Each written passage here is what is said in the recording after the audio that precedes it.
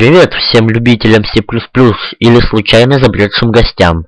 Если вы случайно забрели сюда, то скорее подписывайтесь, чтобы выучить сей прекрасный и замечательный язык C++. Итак, это видео немного особенное. Как вы помните, в 8-м уроке я вам задал домашнее задание. Написать маленькую примитивную версию калькулятора с 4 действиями при помощи оператора switch. И сейчас, ради справедливости, я покажу, как это нужно было сделать. Если вы его еще не сделали, то не мухлюйте, не подсматривайте, а бегом изучать оператор switch и пытаться сделать самому. Итак, первым делом я дал несколько маленьких наводок, как все должно быть. У нас должно быть два целых числа. Это, допустим, они будут типа int. Назовем их А и Б. В принципе, тут разумнее было бы использовать тип float. Может быть, даже так и нужно сделать. Ну, давайте. Также мы сделаем char sign. Знак операции. А у нас первый операнд, Б второй и sign третий. Естественно, нам понадобится переменная результата. Она тоже будет типа float, поскольку у нас действие с таким типом чисел. Назовем ее res. Вы можете называть переменные своими именами, result, там, первый, второй. Только учитывайте правила создания переменных, правила имен, и не попадитесь на ключевые слова C++. Итак, приглашение к вводу. Cout, enter first. Мы будем немногословными. И тут мы и введем... Нет, люблю, когда в колонке. Cin...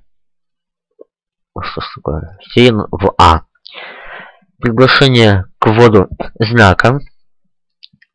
Enter sign. Я точно не помню, правильно ли я перевел. Вводим знак операции. Cin sign, знак. Cout, enter second.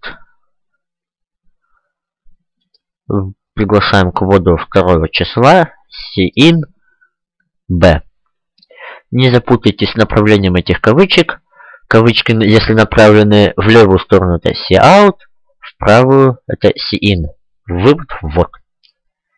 И затем начнется все самое интересное с оператором switch. Мы помним, что это привередливый оператор, но поскольку тип char у нас целочисленный, он не может принимать дробные значения, то все пока в порядке. Обязательно круглые фигурные скобки.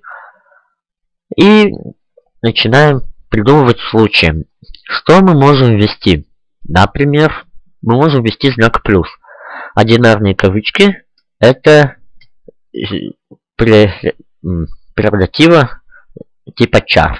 Не путайтесь.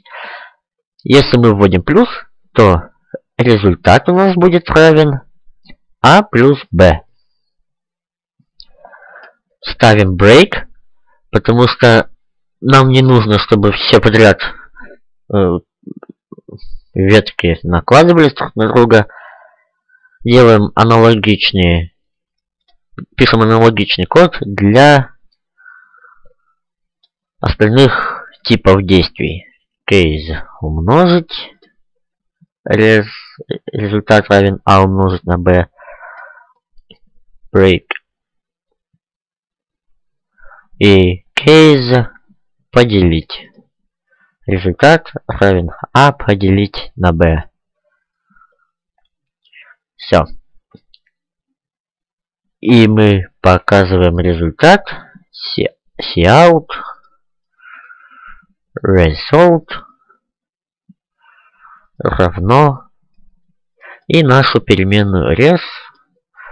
И учитываем оформление, то есть добавим перевод строки, чтобы выглядело все более-менее. И посмотрим на результат. Все довольно просто.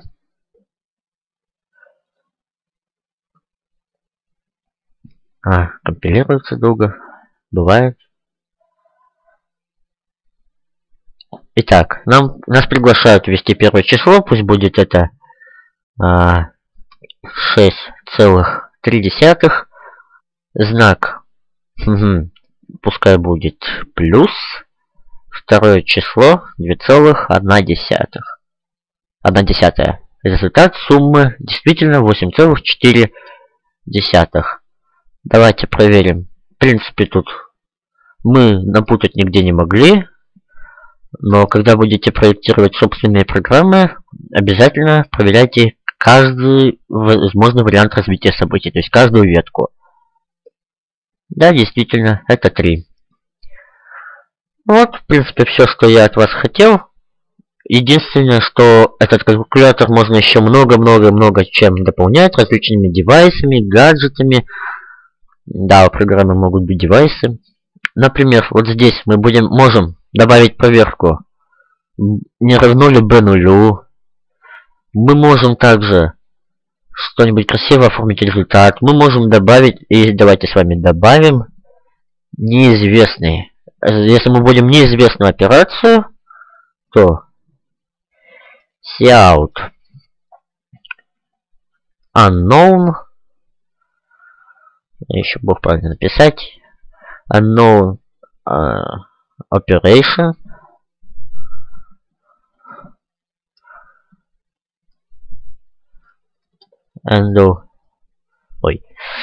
Так. И нам придется тут еще поработать с булевыми переменными. То есть, например, добавим сюда bool error по умолчанию равно false. Так, это у нас будет переменно указывать, есть ли ошибка в операции или нет. После того, как мы перешли на эту ветку, мы перейдем на нее в единственном случае, если никакая из этих веток не сработает, поскольку здесь стоят брейки,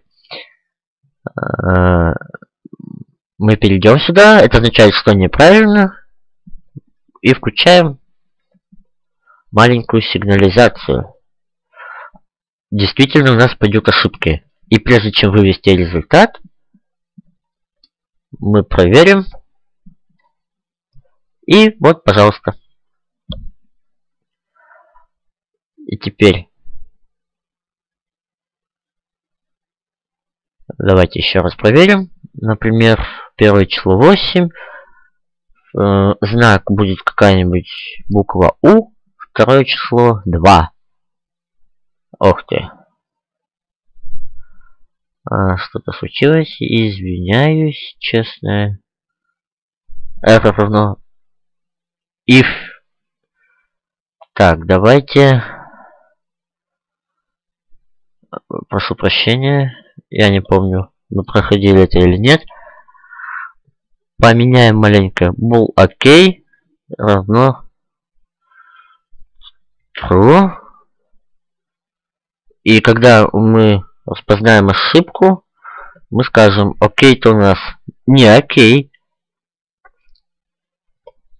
И вот так вот. Если окей, то выводим.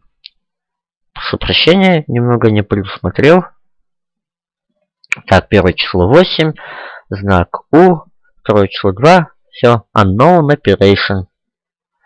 Ну, еще можно, например, накрутить, использовать цикл while, чтобы калькулятор не закрывался у нас после единственного использования. Это будет довольно практично. В последующем изучении языка мы сможем еще много чего накрутить. Так что подписываемся на канал. Ждите моих новых обучающих видео. До новых встреч!